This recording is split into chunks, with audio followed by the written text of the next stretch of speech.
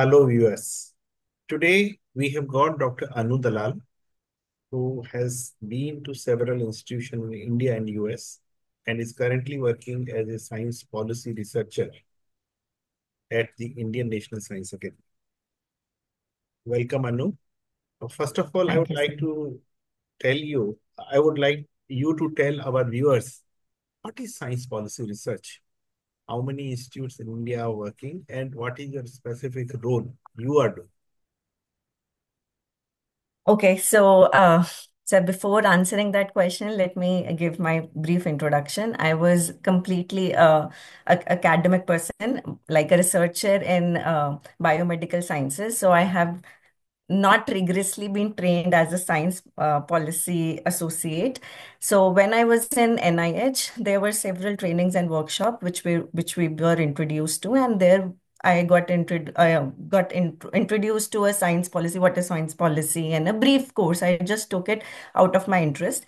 So when I came back to India, I saw this position. I thought, let's try some out of the bench roles. Like I have been over 10 years, I was working on bench, totally involved in synthesizing small molecules and moving to some computational studies.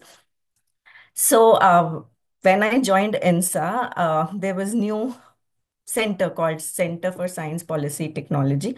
So it is a new center, it is a small team, and we have just started up. So some of like, so before telling you what was my exact role, uh, initially I was given small role as writing reports. It is all reading and writing, basically. It is not, carrying out some rigorous research. Like as I told you, I was a chemist by training. So one of the recent project was of like, can we apply wastewater surveillance in India to monitor public health? So since I told you my background was biomedical sciences, so this was one of the project I was involved in. So, and there were a lot of case studies which were in West, like they have used this wastewater surveillance in US and in Europe. And there was very small pilot project being carried out in Pune. So our job was, can some policy be designed based on, like, can we apply this wastewater surveillance so that a better alarm, early warning system can be trigger on. So these are all like, this is one of the project. Other were like based on AI, and I was not very much into AI, but there were team and I was involved in some projects. So there were different like fields which we work on. And as you said, that are there many institutes, that DST has policy centers. And when I was getting trained as a PhD fellow, there were not much of, like, I haven't heard of science policy, to be very honest. If I could have pursued that also, because it is very interesting. And IIT Delhi has also opened its School of Public Policy. So there are, and GNU has its policy school. So there are some centers which, like, if people are interested, they can pursue their master's and PhD program. And then IIC Bangalore also offers postdoc fellowship in this science policy. So very few, like in India, it is a booming field. It is not very mainstream field as in West, because I have heard that in US, I have seen people like directly from PhD, they work with Capitol Hill people. And so it is not very channelized, but I have seen that it is taking up in India. Thank you, Anu. Viewers, science policy, basically, if I could define in my own words, is preparing ourselves to the challenges and to take India forward in any given directions. So it could be related to energy, it could be related to health, it could be related to infrastructure. Any field you name, we could have a policy how new technological interventions be uh, thought of and implemented. That's the job of policy. And as Dr. Anu just mentioned, it's a relatively newer field in India. Last 10 years, there have been a lot of awakening, and few institutions have already come up which are offering master and doctoral program, and ISC is also offering PDF in that. So it's a booming field. Dr. Anu, before being to science policy, you have been Yes. to some of the lead Indian and American institutions. can you please tell us about your academic journey? And also, if briefly you could say, what was the USP of those institutions? Sure, sir. Like as you mentioned, I started with my bachelor's degree in Hansraj College, Delhi University. Then I moved to IIT Roorkee for master's. Then for my PhD, I moved to IIT Delhi. And for my postdoc, I moved to NIH.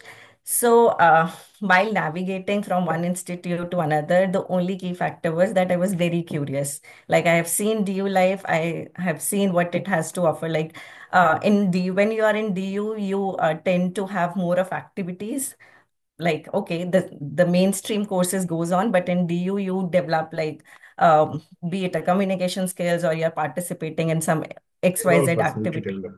Yeah, overall personality development is quite higher in DU.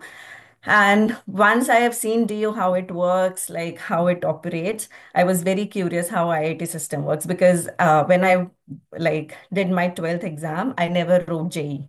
So my father was a bit disappointed about that, but I never wanted to be an engineer. So when I was in DU, because it provides you better exposure, better information, so I got to know that there is a IIT JAM examination. In my family, there was no academic person. So whatever information I got it is from that institute. So I got to know that, okay, there is an exam called IIT JAM, and through if you clear it, you can get into IITs. So I wrote it, and within like in my first attempt, I cleared it, got IIT Roorkee. So IIT Roorkee, it was totally different from DU system. It is a very closed campus, and then research-wise, it is quite on the higher side and international exposures are quite high in IITs. So the first abroad international exposure I got is through Taiwan International Graduate Fellowship, which is of 2 month internship. You are completely paid, fully sponsored. So within the first year when I was there, I got this fellowship, get exposure to the outer world. I went to Academia Sinica. It is working on cancer research. So as a very starter, I just started like how a research lab actually looks like. I was working with Professor Wenshan Lee, and we were working on fluorescent probes that can detect early cancer signs. So it was fantastic exposure. I came back. I made up a mind that I want to pursue this research field. Uh, though in India it is bit like off track field, especially from my region, because people are very curious about UPSC and parents usually think if you are good in academics, you can write some government exam and get the job.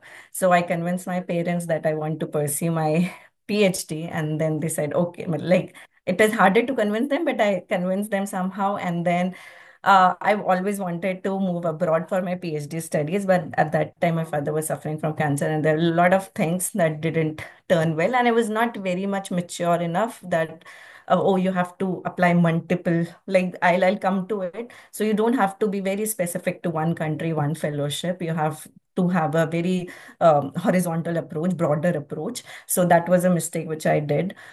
And so I applied to only one institute because I was very confident that I'll get a fellowship, a PhD fellowship in abroad, and I'll move because I've seen how IIT works. So fortunately, I have filled the IIT Delhi form, gave the interview, and then I joined chemistry department, IIT Delhi under Professor Shivaji Ragula as a PhD student. So I started my journey as an organic synthetic chemist, but then COVID hit and the labs were shut down. Then I moved to like I self-learned computational skills, I used my COVID time and then carried out some research based on that also.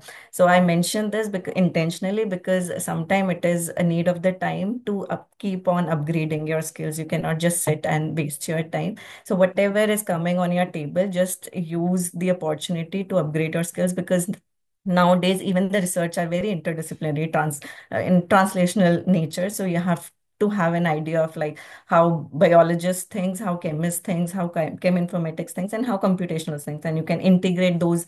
At least you can interpret the results and include in your studies. So this has helped me in fetching NIH fellowship.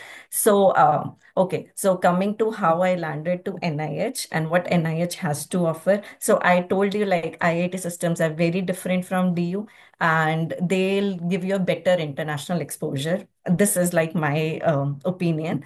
And then when I was applying, searching for postdoc positions, I started very early, like before even synopsis, because I knew that it will take time. Whatever mistakes I have to uh, commit on, say, writing a mail or whatever, I have sufficient window to do that. It is not that I have submitted my PhD, had my defense, and then I'm starting searching the fellowship. It is like, it is a kind of a blunder to me because it will then take another 6 months or say a year to fetch a decent, good postdoctoral fellowship.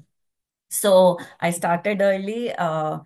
And mentioning that social media works, so I found this fellowship on Twitter, like some of the guy has posted it, and then I applied formally, not just by commenting I'm interested. No, it won't work. Like I have seen some colleagues and juniors doing that. Like if a professor is advertising any postdoctoral or research associate position, some of the people just mention that I'm interested, and I don't know whether they are following it up or not. But the right way is, rather than commenting or rather than just go to the website If I and could then, just briefly stop you, yeah, it shows that you are not very serious if you're just commenting and leaving it.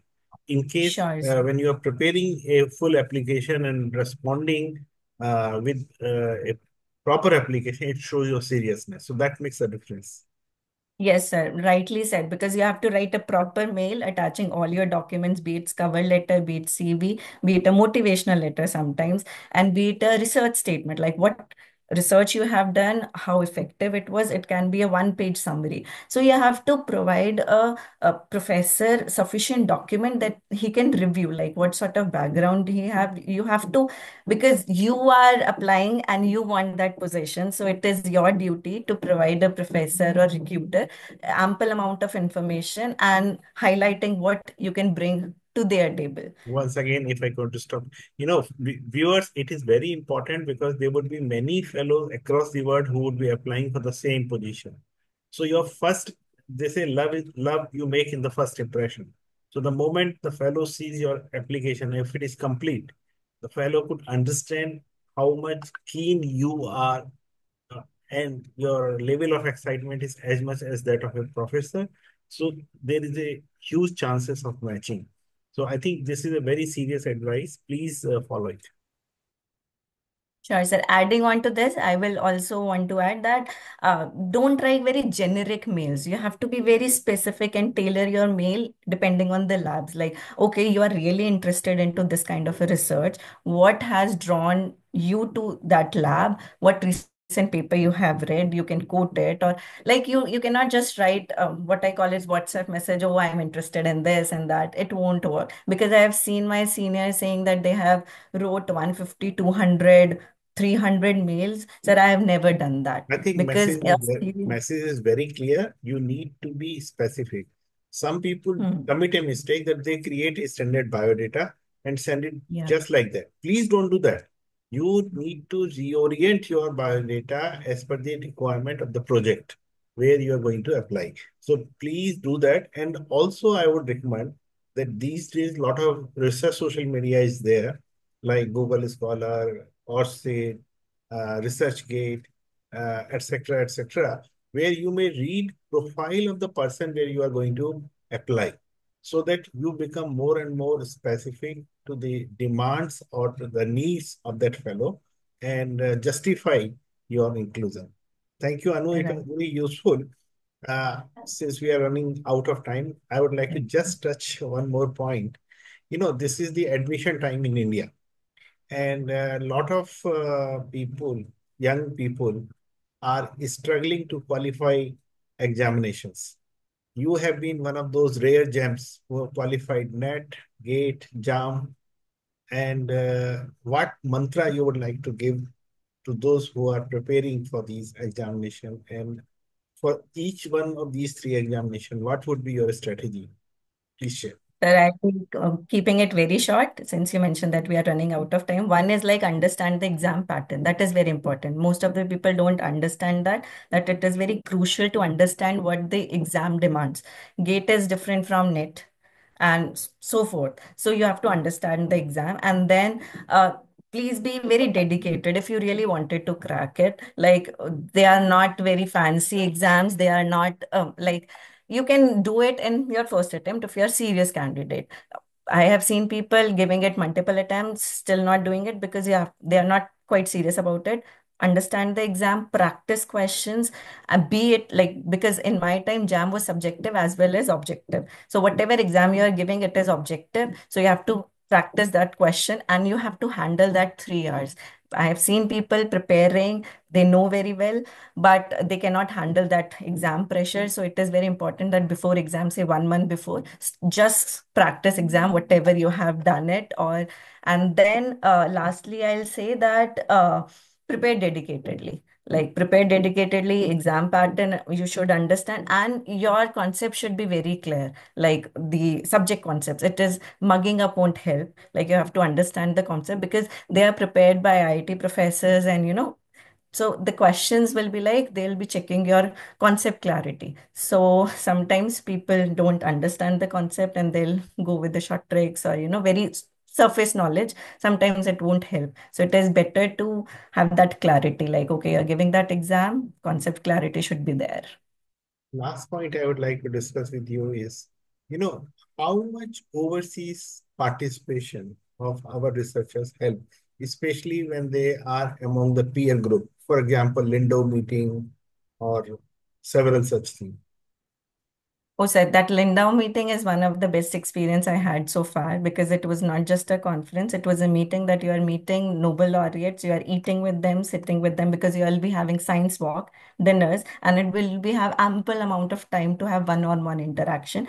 So such meetings or conferences will help you grow individually. You will your ideas grows. You grow in a sense that you understand cross culture ideas not just in science but you accept you become more tolerant towards culture and cuisine and all other things so it will lead to a holistic development. You get to know what like other people are approaching towards what new things are coming in the world. So it will help you grow not just academically but personally also. So if you are getting a chance you should Yeah, I think complete. India these Yeah. days offer a lot of opportunities. For example, Lindau Nobel Laureate meeting is one.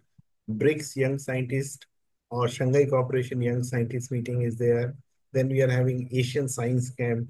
We are having in Japan this event where a lot of science luminaries are coming. There are a lot of opportunities for our youngsters.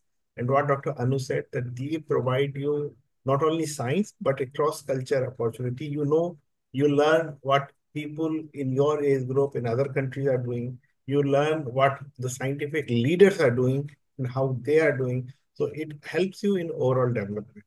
Thank you, Anu. It was nice So talking can to you. I add one more line? Please. Like if you want to stay updated with the fellowships of the program, you must follow Sir's page, LinkedIn page, because he completely posts whatever fellowships is coming, and you'll be very updated. So sometimes I have seen juniors like they get to know something. Say the deadlines is over, and so you must follow some of the crucial pages so that you'll be aware of what's happening around you and what other opportunities lying. So Thank you, that Anu. is the Very one kind thing. of you for that. And thank you, viewers. I hope you enjoyed this discussion. Bye for now. Goodbye. Thanks.